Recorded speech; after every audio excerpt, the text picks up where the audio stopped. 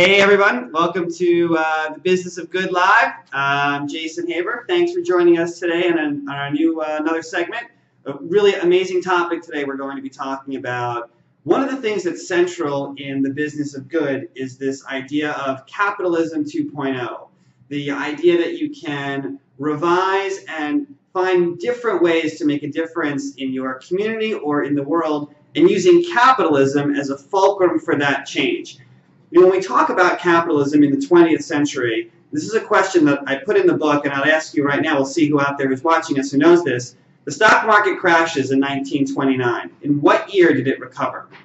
The answer may surprise you. The answer is 1954. It took 25 years for the stock market to recover.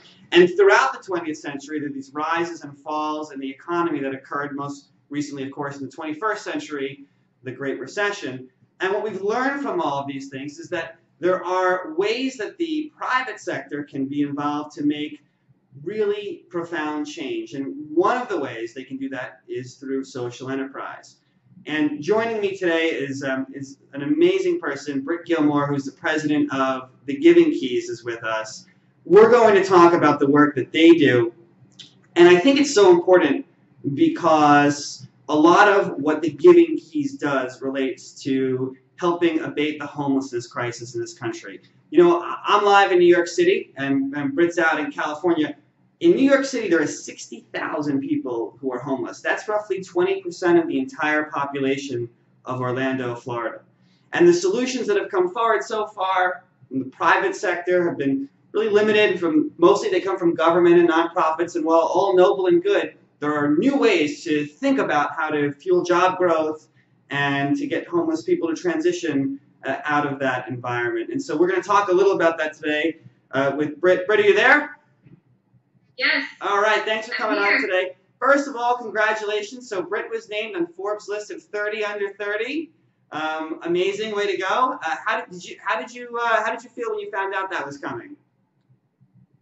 Man, it was just such a cool way to start the year. This was the second time that I was in the process of being nominated. So the first year didn't get it, second year got it. So it just felt, honestly, for me, it felt like a team win. Yeah. I've obviously personally invested a lot of my time and energy into what the Giving Keys is today, but there are 75 amazing people that work with us right now that contributed to us getting to where we are. So when I walked into the office and they were celebrating the moment, I was really reflecting it back on them to say this is a win for all of us. So, and I truly feel that. Very cool. Now, the first place I wanted to go here is, so if you go to the Giving Keys website, the first thing you see on the site when you look at the company, you're reading about the company, it says, under our impact, it says, we're not a nonprofit, we're a social enterprise. A really big distinction to make.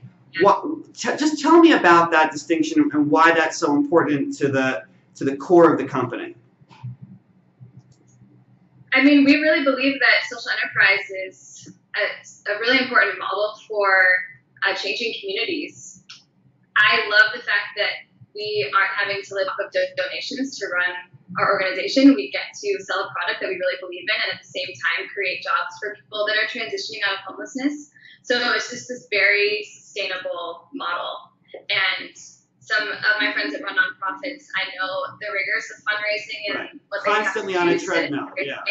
Run their organizations, and I think that this is just a really great way to alleviate the fundraising element so that you can focus on the development of the organization itself.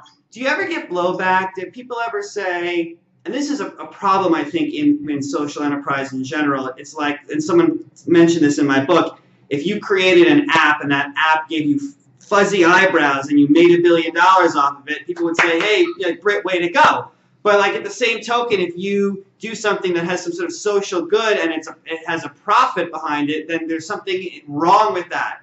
You ever get that thrown back at you? Honestly, in our case, I haven't ever experienced blowback on that. I think that people start to question how much money you're spending on salaries and other areas of the business, and like what the dollar allocation is to the actual mission. Right. But I think that transparency and just exposing what your model truly is the most helpful way to kind of mitigate the blowback that you might get. Right. And do you know, when you get people coming to the website, do you find that people are interested in the product because A, it's really well designed, it's really cool, it's got a great branding behind it, but there's the other piece to it too, and this social component to it. How central is it to the core of the company and to what you guys do day in, day out? It's absolutely core. I think internally we always talk about the fact that we've got kind of like these two pillars at the heart of what the Giving Keys does, and one is this whole concept of giving your key away, wearing a word that you need, embracing the message that's stamped onto that key, and then at some point giving it to somebody that needs that word more than you. And then built into our model, we're also creating jobs for people transitioning out of homelessness. And we really put both of those things under the banner of being a pay it forward company. And to kind of define pay it forward in the way that we talk about it at the Giving Keys is that we believe paying it forward is using what you have to give to another and encouraging them to continue to pay that forward and give it on to someone else. So we're using our business as a way to give back to our community, and our product is meant to be worn and given away as a way to pay it forward to people that our customers encounter and create those really important connective moments that we all really need and want as humans. So in speaking of the pay it forward model, so it's something we wanted to actually show in action today. So we have two Giving Keys on us right now here. So this one here says peace on it, and we have another one here that says fearless on it. And so what we're going to do is we're going to give these two away along with copies of my book, The Business of Good, to our users out there who can tell us why they could use peace or fearlessness in their life right now. So if you just write us on Facebook, and Jeffrey over here to my left is going to be reading them, and he'll let you know who we'll be giving those out to. So we are going to pay it forward with these great products here. But while I have the product in hand, Britt, can you just tell us a little about how they get manufactured and the story behind that? Because I think it's really interesting and important to the brand of the company. Yeah. So our founder, Caitlin Crosby, she's right here on the wall behind me. She was creating these keys and selling them at her merch table.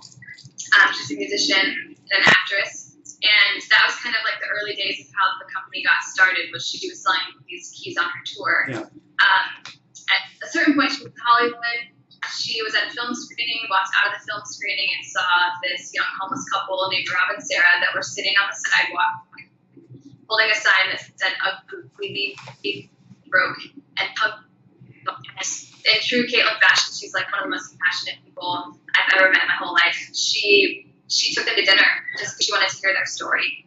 So she canceled her acting class, canceled her plans, and took them out. So over the course of that dinner, she complimented Sarah's necklace, and Sarah's response was, "Thanks, I actually made this. I make jewelry."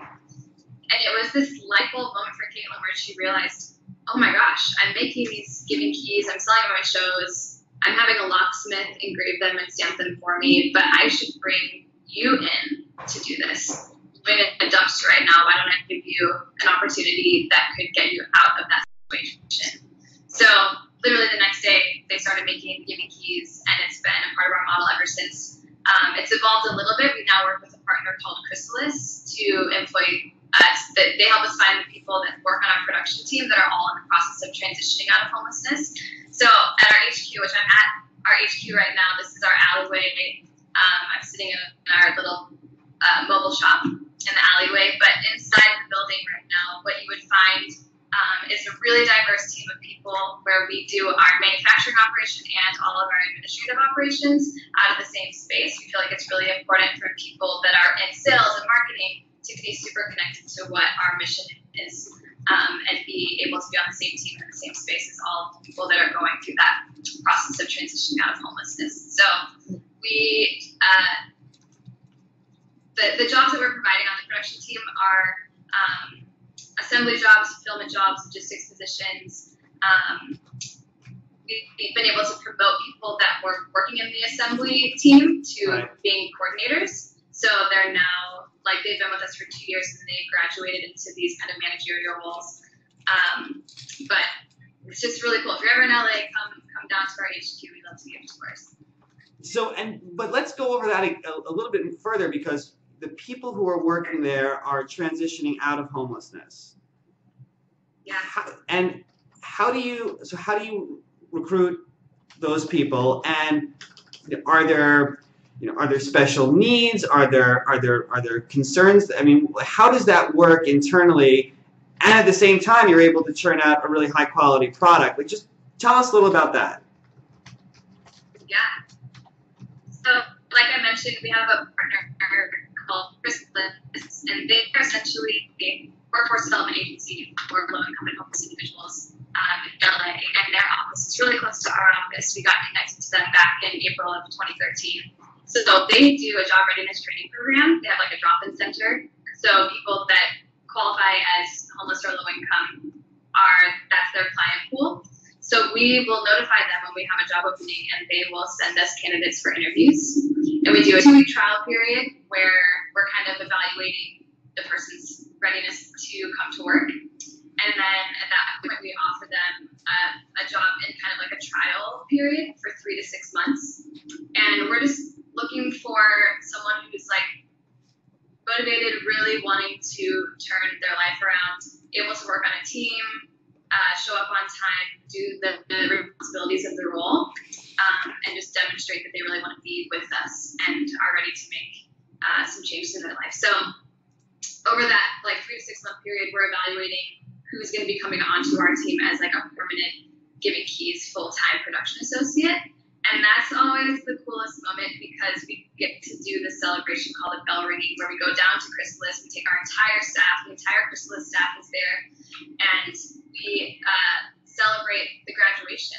So from the moment they come onto our team, there's just this like really special day where they're ringing the bell, they're giving a speech about to other Chrysalis clients and encouraging them to stick with their program. And then we come back to our HQ and they deliver a speech to our team, and we get to in turn affirm them and celebrate them. And it just creates this like deep sense of community and stability for them. See, these are the kinds of success stories that you get in a social enterprise. You can't get anywhere else. The way you can merge both creating and building a successful company, but also changing the lives not only of your customers, but of the people that work there and help you make your product.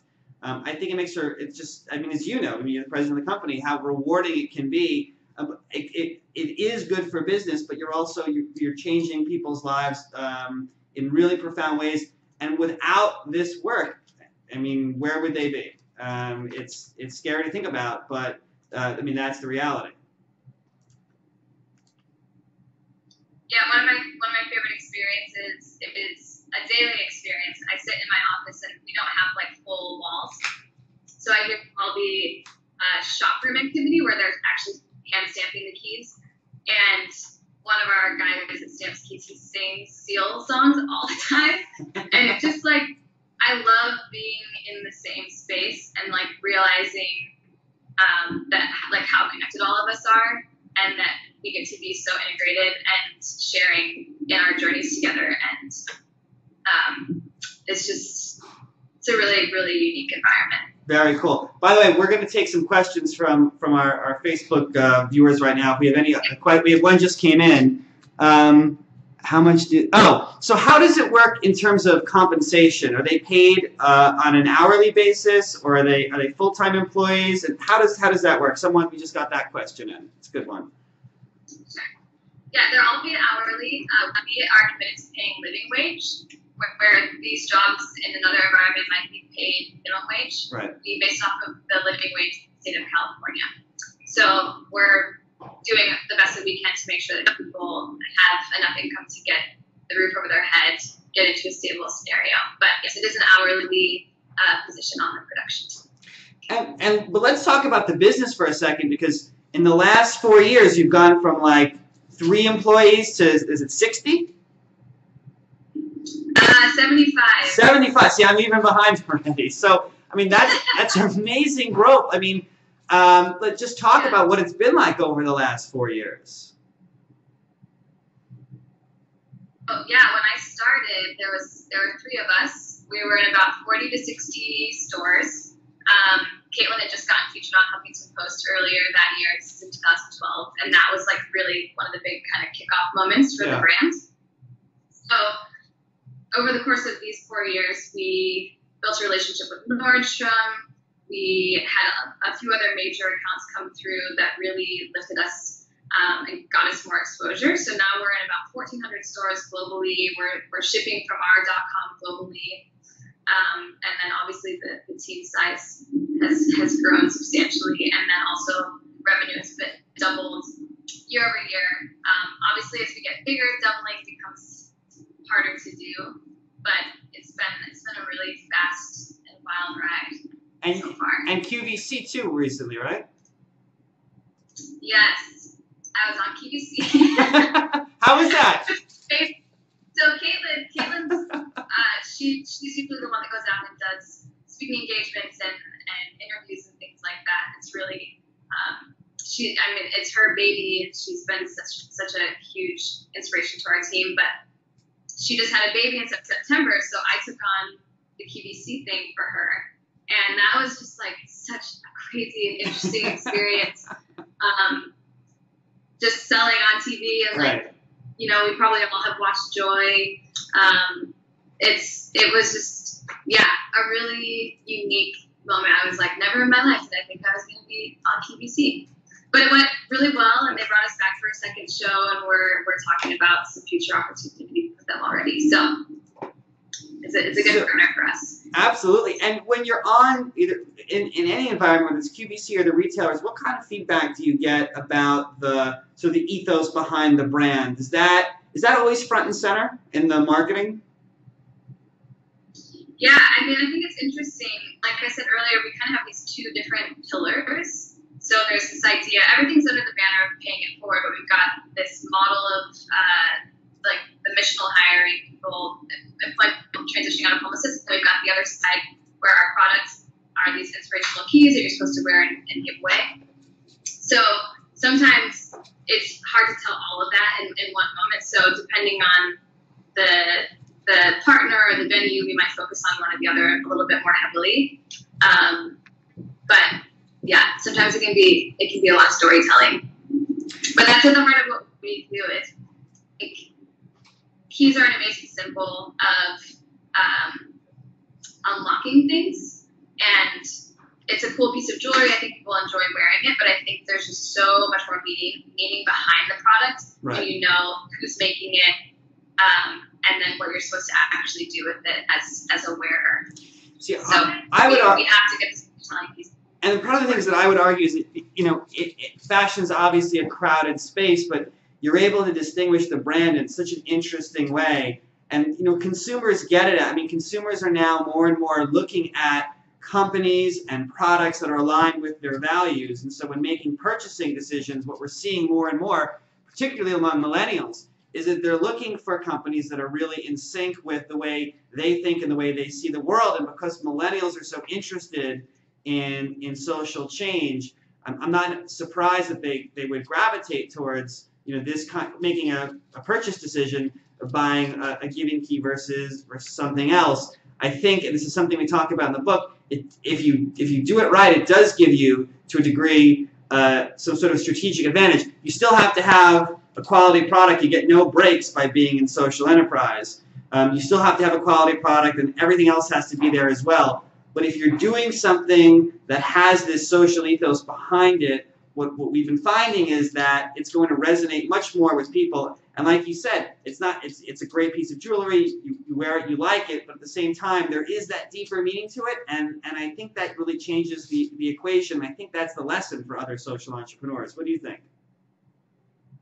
Yeah, I would totally agree. I think that you really do have to lead with products first, but then the story is what fills in like the additional motivators to purchase. So for us, we would never want to lean so heavily on our story and the product doesn't satisfy the customer. Right. So that's critical. Absolutely. absolutely. And as part of your retail expansion, you've got this 1973 Airstream on display at the Grove and Americana. Those are, if you're in LA, you know what those are. How's that gone? And are you going to bring it out to New York? We could use that here. You'd love to. That would be so fun. It's freezing out now. Not now, but maybe summer. In the summer. Yeah. Right. Yeah. So yeah, we got this Airstream last summer, and we're in the process of renovating it, and we made contact with the Grove, which is like one of the biggest shopping centers in LA. So they invited us to come out for a weekend, and we got to debut this mobile shop that you can see behind me. Yeah. It's been really fun to get out and get exposure to new audiences. Being at the Grove, it's like, I think I heard a statistic that it's like the second most trafficked shopping center in the country. Don't mark my words on that, but the number of tourists that come through there, we just got to meet a lot of people that had never heard of it. One of the unique features about this Airstream is that we decided to cover it, like paint the outside in black chalkboard paint. Yeah. And we actually invite people to come and write their pay it forward stories on the outside of the trailer.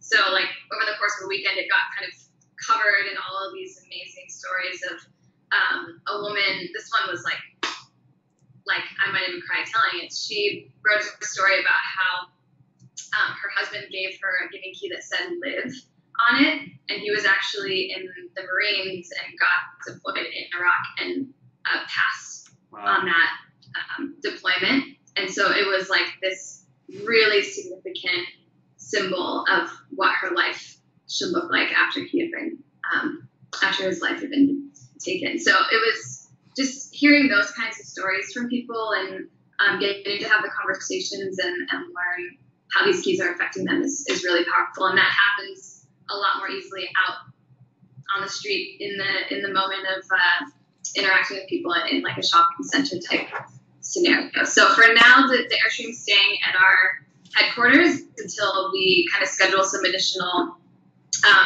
activations and events outside. But we're excited to take it out on the road. Well, that's a very powerful story, and yes, I think we'd love to see you in New York here. So I'm sure it'd be well received here, for sure. So very cool, amazing stuff. I know we're just about out of time, but I mean, let me ask you this: where where people who are interested in getting into social entrepreneurship, what's the biggest piece of advice you could give to them about how to start and how to think about a business that has a model like yours? Yeah, it's a great question.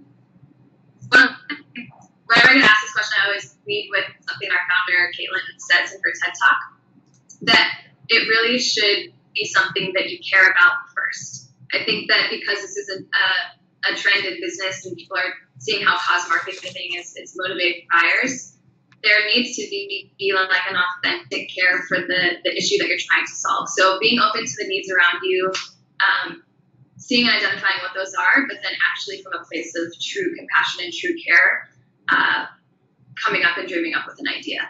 So I love that about Caitlin. I love that that's something that she's encouraged other people to do, and that's an encouragement that I am totally on board with.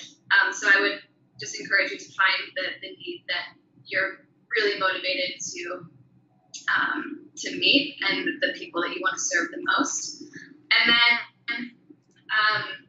I think for us in this process, we have a young team. So we've really invited a lot of mentors and advisors into our process. And I think for anybody out there that is like, this might be their first venture, they want to try something, but they don't have the formal background, just look for people around you to mentor you and advise you through the journey so that you can kind of learn from them and not have to make as many mistakes, although mistakes are going to be inevitable in any business. Always make mistakes. Sure.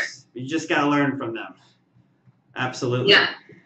Great stuff, Britt. Thanks so much for coming on the show today. I see we're out of time, but amazing stuff, guys. I hope you check out the website for the Giving Keys and see all that they're about. We've got some keys we'll be giving out today. We got some comments back on Facebook. Thanks for those. Britt, terrific stuff. I hope we see you soon. And for everyone else, thanks for checking out the show today. And we'll be back. Our next show is on January 25th.